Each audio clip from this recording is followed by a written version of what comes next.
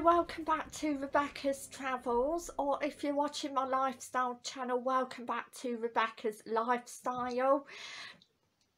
Now, before we jump right into it, I would just like to say, if you please subscribe to my channel. It's the red and white button that says subscribe, and also if you click the notification bell, it'll give you every time I upload a vlog video, and I upload on both channels at least between 3 and 5 times a week. So there we go, and thank you for doing that.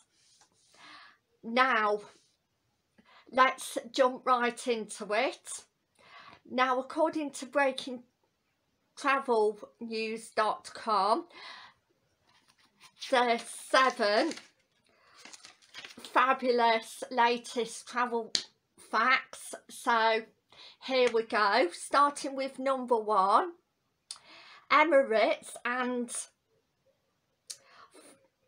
Fly Dubai are going to renew code-share partnership. Wow, yes, this sounds really interesting, and I think it's going to be really good for the travel industry, especially the United Emirates, following the progress of the reassumption of passenger flights. The 2 Dubai-based airlines have revived their strategic partnership to offer customers increased connectivity. So wow, that's absolutely amazing. And also customers that are flying from other countries, from Dubai to other places in the world, can get connections as well. So yes, I really hope that goes as well as possible, and yay, I'm really excited. And again, I would love to know the outcome, because again, the partnership again, it's obviously worked, because they're going to renew it.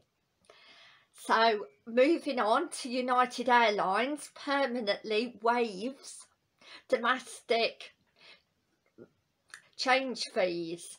Wow, yes, this is good news. United Airlines is permanently getting rid of change fees on all standard economy and premium cabin tickets for travel within the United States, effective immediately. Yes, wow, that is really good. So anybody that's travelling from one side of the United States to another, say from New York to Seattle, or Los Angeles to New York or Orlando, then if they wanted to change the date or time, then they'd be able to do that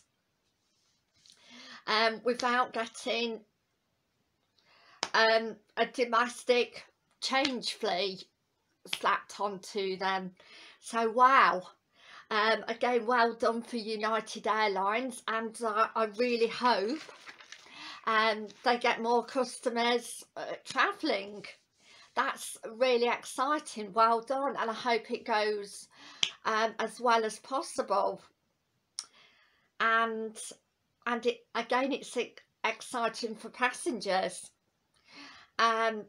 Also, number 3, Atlantis, the Palm Hotel or Resort Complex, is to offer free COVID-19 tests to their guests.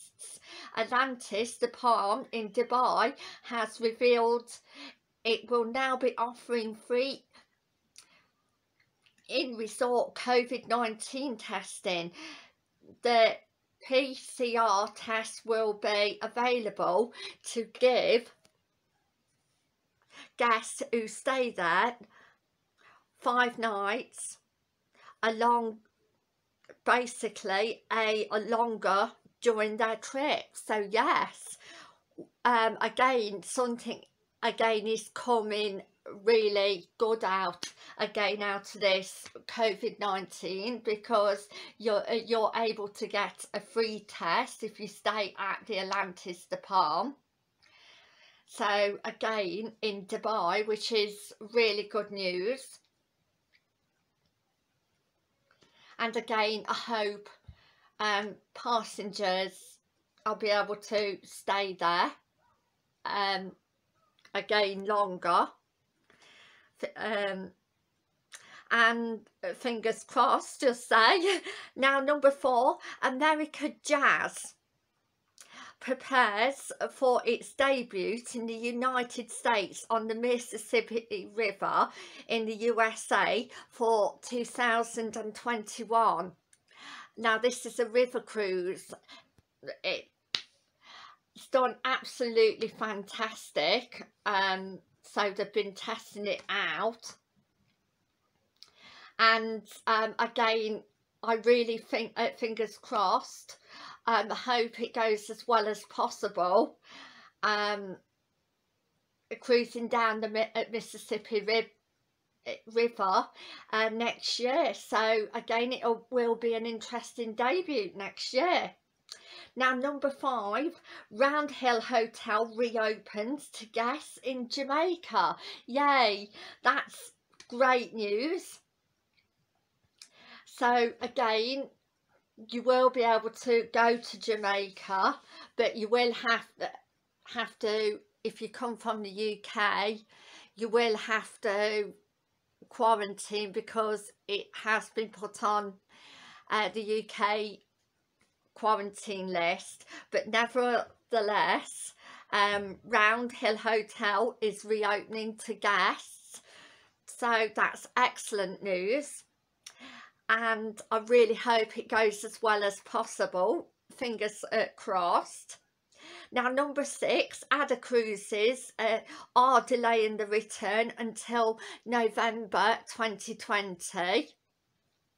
But again, it's probably to get more safety precautions in place, etc. But I really hope, fingers crossed, if they get back from November this year onwards. Now, last but not least, Qatar Airways is to return to Mogadishu, which is the capital of Somalia, this year. So we really hope, fingers crossed, that goes as well as possible, and anybody that wants to make a connection with Qatar Airways to coming from other countries to go to Mogadishu in Somalia, then they're able to do that. So yay. So that's really exciting news, that things are getting back. And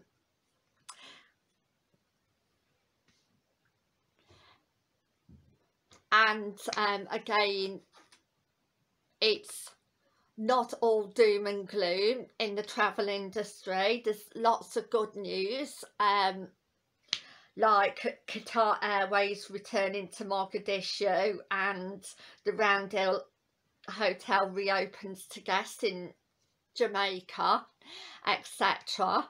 So again, it is giving a positive outcome, in my opinion. So thank you for watching. Please subscribe if you haven't subscribed, and I'll see you tomorrow for part 3 of the latest travel news worldwide. Love you all, love speaking about travel and lifestyle. So thank you. I love you all, viewers and subscribers, and bye for now, and most important, take care, and thank you very much. Thank you. Bye.